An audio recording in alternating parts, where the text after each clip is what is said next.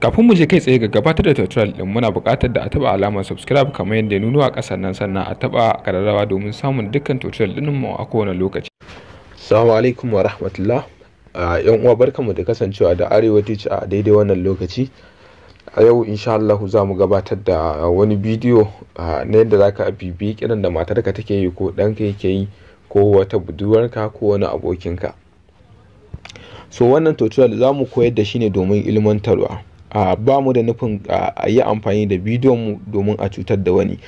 Sannan ga dukkan wanda ya dau wannan bidiyo ya yi amfani da abin da aka koyar wajen cutar da wani, to wannan gaskiya ya karya ka'ida na wannan channel, saboda mu mun koyar domin ya zama ilimi gare mu, ba wai don mu cutar da wani ba. Sannan kuma muna tunanin cewa shi wannan abin zai iya amfanar mu ko da a wani hali da muka tsinci kanmu. Saboda haka dala muna roƙon al'umma kada su yi amfani da wannan bidiyo ta hanyar da bata dace ba. Mun yi shi ne da zammar koyarwa. So abu na farko ko kuma abubuwan da ake bukata yayin gabatar da wannan tutorial din ko kuma wannan bidiyon ko kuma wannan aikin, abu hudu ne zuwa uku. Wato na farko, dole ne ya kasance cewa wayan wanda kake so ka dinga bin diddigin dole ne ta zo hannunka na dan wasu mintoci. Sannan kuma akwai bukatan ya kasance cewa akwai data tsakanin wayanka ko wayansu. Idan ya kasance babu data a wayansa, to dole ya kasance akwai data a wayarka kafin a gabatar da wannan tutorial din. Sannan kuma ya zama cewa kana da email address da zaka shigar da shi akan shi wannan abun da zamu koyar, saboda dole da email address ake gabatar da shi wannan tutorial din. So yanzu bari mu je kai tsaye ga gabatar da tutorial din.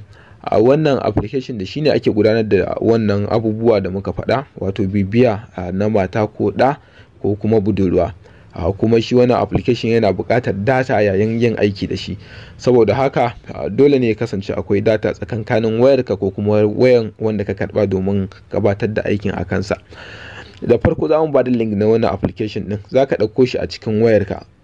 In ka ɗauko shi a cikin wayarka, za ka tura a kan wayar budurwarka ko kuma wayar ɗanka ko kuma wayan matanka wanda kake so ka dinga bibiyan abubuwan da yake da wayansa.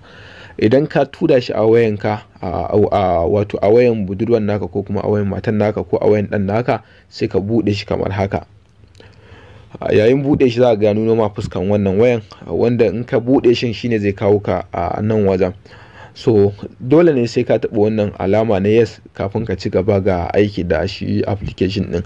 Wanda in ka taɓa yes din, za ka taɓa wannan accept and continue din, wanda shine zai kawo ka nan wajen da za ka shigar da email address da kuma password. To nan dole ne za ka shigar da email address ɗinka wanda kake aiki da shi, wanda ka san password ɗinsa kuma yake aiki dai akan wayarka. Dole ne sai ka shigar da shi. Saboda haka bari in shigar da nawa email ɗin. Bayan na shigar da email ɗina, daga nan zan zo in sa password. Password ɗin bai zama lalle a ce password ɗin email address ɗin bane. A'a, ko da wani password zan iya kirkira, amma ya zama cewa kowane lokaci zan iya tuna wannan password ɗin. Saboda haka bari na shigar da password ɗin nawa. So a ƙasan nan zan maimaita shi wannan password ɗin da na shigar a sama.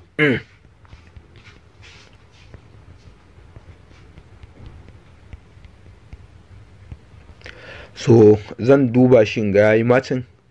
Idan ya yi daidai da na ƙasa da na sama, to sai in taɓa register. Wanda in na taɓa register shine zai kawo ni nan wajen. So shi wannan application zai baka damar da zaka bibiyi matarka ko ɗanka ta hanyar WhatsApp da yake yi. Wato yawan kiran da yake shiga wayarsa da kuma wanda yake fita. Sannan zaka iya recording, wato zaka saurari kiran recording na wayansa. Sannan kuma zaka samu damar ganin wato text na wayansa. Sannan zaka iya ganin contact din shi, zaka iya ganin location, wato inda yake zuwa. Za kuma ka iya ganin browser, wato history, wato dukkan inda yake shiga na wayansa zaka iya gani. Sannan zaka iya ganin application na wayansa. Wannan browser history din shine wato duk inda yake shiga wanda yake da alaka da browser zaka gan shi a cikin shi wani application din ko kuma ta cikin email address din da ka sa. So kafin ka je ga kunna wani abubuwan, daga saman nan akwai administrator enable. Wannan shi dole sai ka kunna shi, domin shi wannan shine zai baka dama ko kuma zai ba application din damar da zai bibi wayar ba tare da mutum ya sani ba. in ka taba shi zai kawo ka nan wajen. Daga nan akwai active wanda shine zaka taba, wanda in ka taba active shine zai baka dama ko kuma zai ba application din damar da zai dinga wato surveying na wayar, wato zai dinga bibiyan dukkan abin da ake yi da wayar. So bayan ka kunna shi zaka zo daga kasan nan akwai WhatsApp chat, wanda in ka kunna WhatsApp chat shine zaka samu dukkan bayanai da yayi da wayarsa, wato chatting din da yayi da wayarsa ta WhatsApp da kuma irin sakonnin da yake karba. Sannan sai nan call log, wanda shi ma zaka kunna shi kuma zai baka damar ganin dukkan wato nambobi ko kuma nambobin da aka kira shi da kuma wanda ya kira. Sai kuma nan wanda shi kuma in ka kunna shi ne zai yi recording na dukkan bidiyo dukkan waya da yake yi da ita wayan, wanda in ka taba wajen zai buƙaci za a nuno wannan wajen, sai ka taba wannan surrounding recording din, wanda shine zai baka damar samun wannan abun. Sai kuma nan wato SM logs, wato message da yake turawa da kuma yake karba, shi ma in ka kunna zaka samu damar wannan abun. Sai kuma nan contact wanda shine na kunna shi bisa kuskure ma ban sani ba. Sai kuma nan location, wato shi kuma nan zai nuna ma wato inda yake zuwa. Misali dukkan wani waje da ya je shi zaka gani a location. Sai calendar na wayan, wanda shi ma zaka kunna shi. Sai browser history, wanda shi ma zaka kunna shi. Sai application, wato dukkan application din da ya install akan wayarsa zaka gani. So daga sama nan zamu taba save setting, wanda shine zai bada damar da zamu saving na dukkan wannan bayanan da muka kunna. So bayan ka gama kunna wannan abubuwan, so sai kuma babban aikin shine ko da ka kunna shi ka yi activating dinsa, shi application din zai zama akan wayan ne. Saboda haka shi zai yi saurin fahimta cewa akwai wani abu da yake faruwa akan wayarsa, ko kuma akwai application da ake yi amfani da shi wajen bibiyar abin da yake da wayarsa. So idan kana so ka boye application din zaka dawo nan, daga nan akwai hide app, wanda shine zaka taba. In ka taba shine zai nuno ma wannan rubutun, sai ka taba OK. Wanda in ka taba OK zai nuno ma nan wajen, sai ka taba yes. In ka taba yes zai baka damar da zaka shigar da password, wanda dole ka shigar da password din kafin ka samu damar boye application din. So yanzu bari na shigar da password. Ban na gama shigar da password zan taba saving. Wannan ka taba saving shine zai bawa application din ko kuma zai batar da application din wanda yanzu bari mu dan jira kaɗan zamu ga application din ya yawa. So yanzu wannan shine yake nuna cewa yanzu application din mutum bare taba ganin sa akan wayarsa ba, wato koda kai ka ba ta wayar ta ba za ta taba ganin application din akan wayarta ba, balle ta tunanin cewa ana bibiyar ta ko wani abu makamancin haka. So ta hakan ne zaka samu damar da zaka shirya ko kuma ka sa wannan application din da zai bibiyi wayar matarka ko wayar danka. So idan ina so in dawo da application din, zan je wajen dalin na number, wato wajen da ake shigar da number kamar yadda yake anan. Zan shigar da password din da na sa a application din, wanda ina shigar da shi zan taba kira. Wanda ina taba kira shine zai dawo da ni cikin shi wannan application din. Zai buƙaci da in shigar da password, in shigar da email address dina, in shigar da password din da na sa yayin yin register da shi application din. So yanzu bari mu je mu gwada yin amfani da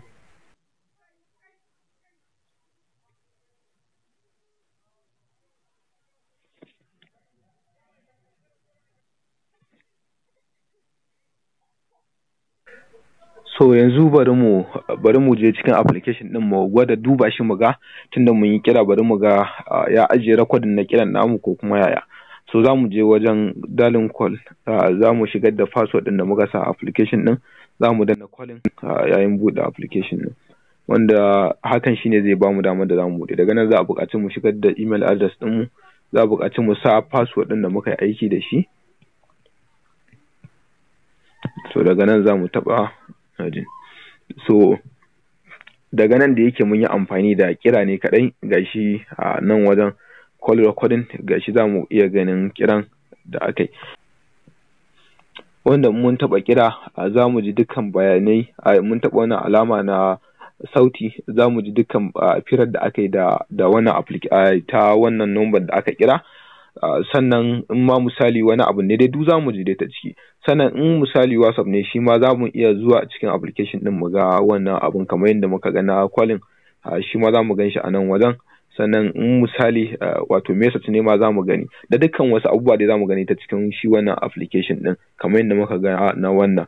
So wannan application zai taimaka matuƙa domin bibiya na mutum ba tare da ya sani ba.